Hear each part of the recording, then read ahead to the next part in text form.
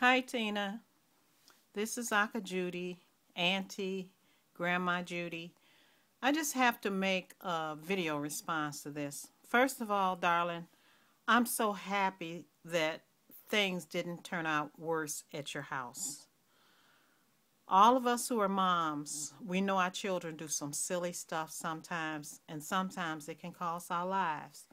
So, you show you how wonderful God is.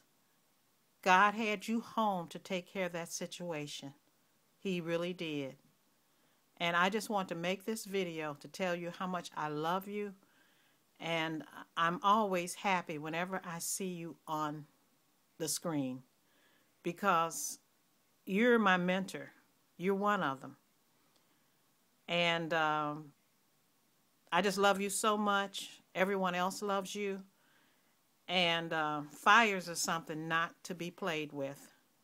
So I just want to make a video response to tell you how much I love you, to tell you that I'm so happy that everything worked out. A mom has to do what a mom has to do. That's that adrenaline, baby. Because I know sometimes we mothers and dads can just come to the rescue. We get strength and we don't know where we get strength from. And that was so sweet of your son to come in that next morning and let you know that he had made a deadly mistake. It could have been a deadly mistake. So this is just audio video to you to tell you how much I really love you and to tell you that I'm so glad that God kept you and your family safe. You're a lot of fun. I really enjoy watching you. Like I say, I'm 70 years old. And don't worry about the cursing. A little beat comes in my head anyway when I watch all of you who got the little potty mouths. Hell, I got a potty mouth. The problem is I just don't put it out there because that's not how I roll. But potty mouth and all, I love you.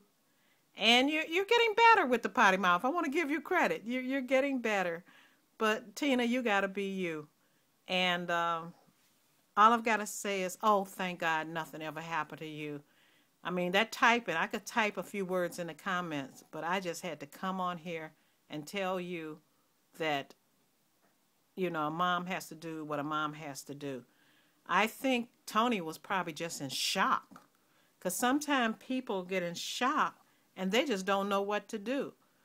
You got in shock too a little bit, but you knew what you had to do.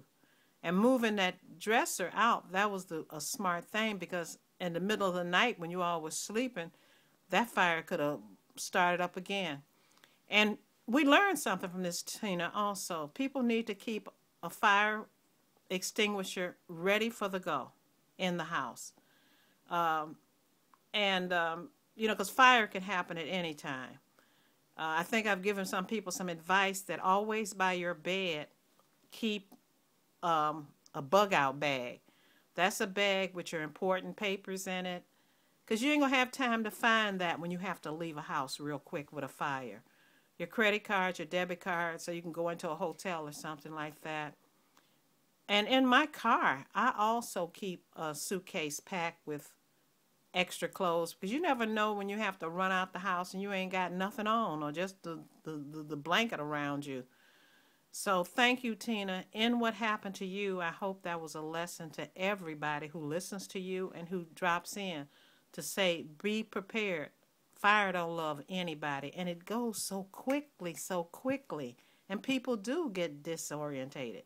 I remember I was visiting a guy one time, and I looked out the window. This is when I was younger. And I saw flames coming out the next window, his neighbor's next door. And I told him, I said, there's a fire next door. Now, this guy lived in the building. I think this is the first time I had ever come up to his house. We ran out the building, and he was running me into his neighbor's house where the fire was. And I says, no, I had to come up the stairs to come to your house. So I went down the stairs. This fool told me, oh, wait, I got to go back and get something. He went back in to get some clothing and some record albums. Can you believe that? People, when it's a fire and you get out, you go. I was down the street at my car. And then he comes up running with his record albums and some clothing.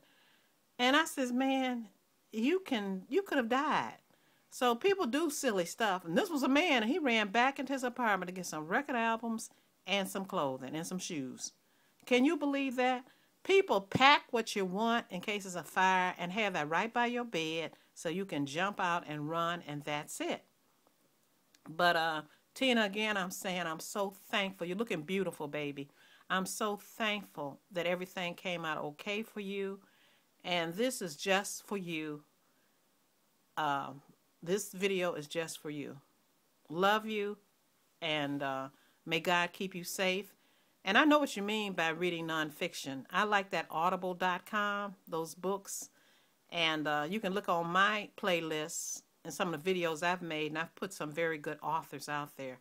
I like, it's a brother. He's about 82 years old. You'll like him. His name is Sowell, Thomas Sowell, like Sowell. He's an economist. You'll like him. I love Ayala Vasant. I love all the sisters that write the books. I'm a writer too, but I'm a closet writer. So you'll get my stuff once I'm dead. My daughter promises to change the names and everything.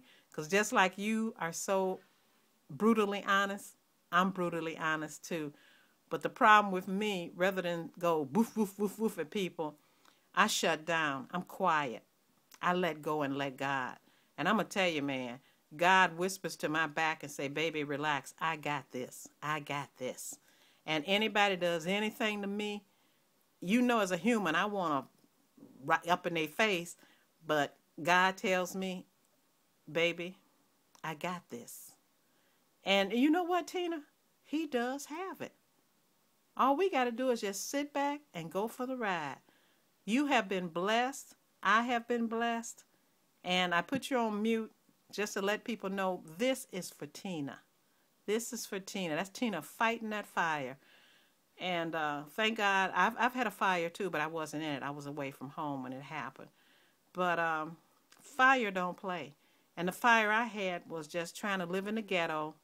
And my ghetto neighbors broke into my house and robbed it and everything. So they set the fire to cover it up.